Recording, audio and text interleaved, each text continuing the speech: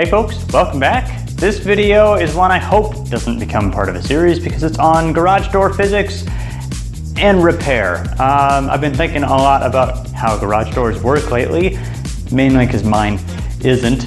I've got a busted torsion spring up here, so I figured I'd take the opportunity while I'm fixing it to talk you through how these things work. They're pretty cool. Let's check it out.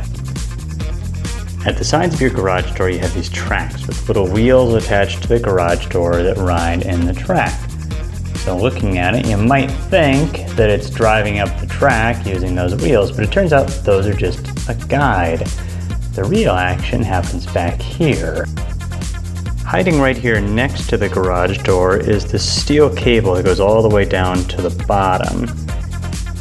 And if we track it all the way up, we see that it gets wrapped around this pulley. Now that pulley is attached to this shaft, which goes all the way over here to the middle where the springs are and where the motor attaches. Starting at this bracket, we have a connection to this arm that goes up and grabs onto a chain. That chain runs to the garage door opener motor. And so that provides some of the force necessary to lift the door, but not enough to lift the entire weight of the door. The rest of the force comes from these two, or I guess for me right now, 3 torsion springs. This big torsion spring is connected to a fixed point on one end, and on the other end, here, it's connected to this bar underneath. Now, that's important because that bar, remember, goes to the pulleys at the two ends. So when the pulleys turn, that also causes this bar to turn, which causes the spring to become twisted or untwisted. Now, the pulleys are set up so that as the garage door comes down to its resting position, its closed position, this is going to get twisted in this direction. And the way that the spring is wound, that means that the spring is getting tighter and tighter. Now a spring won't tend to stay in an over-tightened or over-loosened state.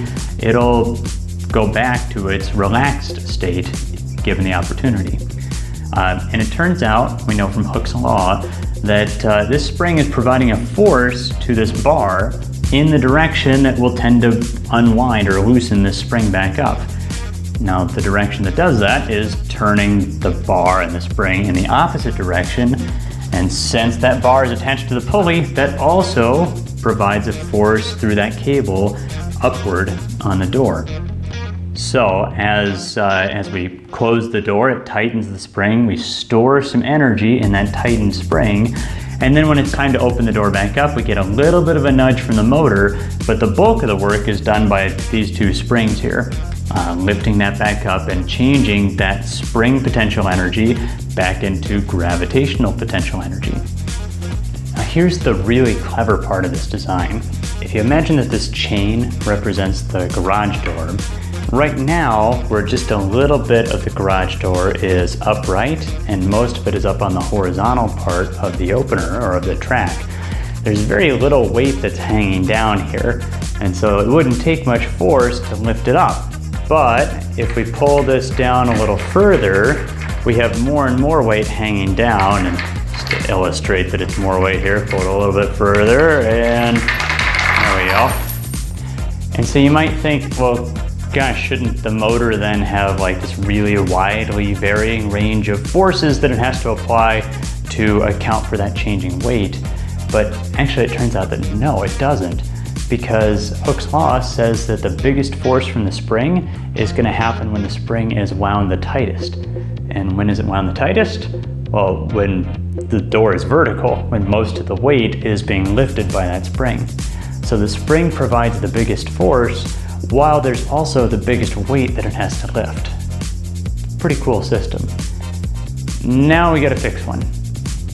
Each of these springs works roughly equally, so we can figure that the amount of energy stored as spring potential energy in the two springs together is about the same as the amount of gravitational potential energy that the door has when it's fully upright.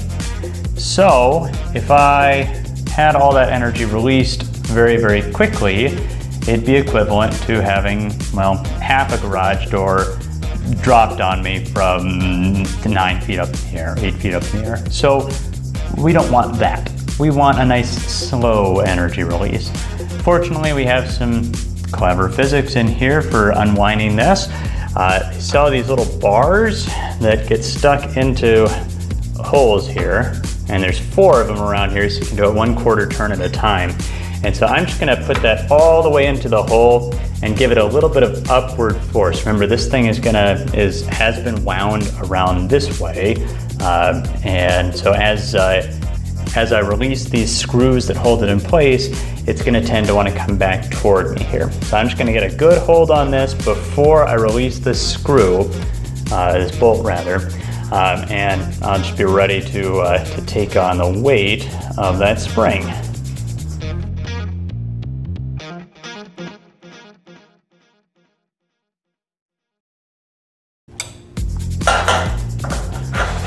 All right, now they've got them every 1/4 turn here. So I'll just get it positioned, ready to let this off slowly.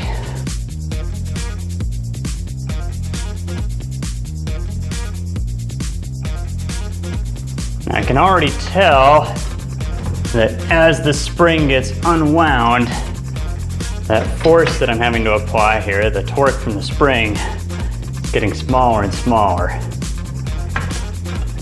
So I'm past the really scary part already. That being said, still don't want to mess around with it.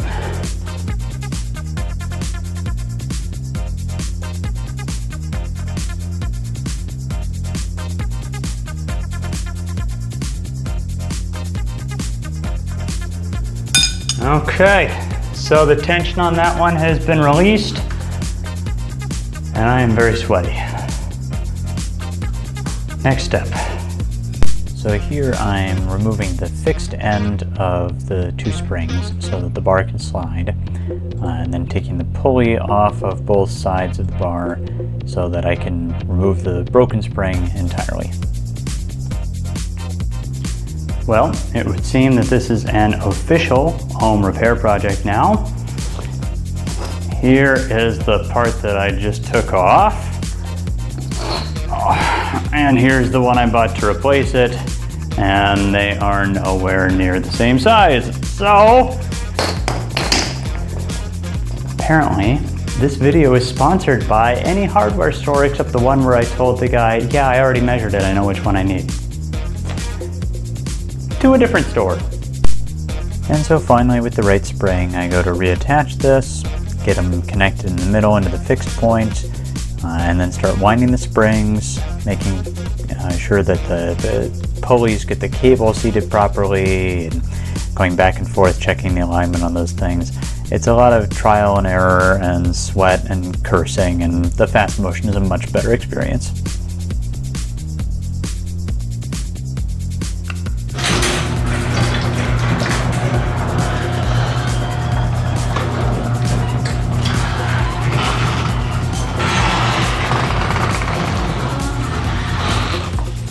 Well, seems to be working now.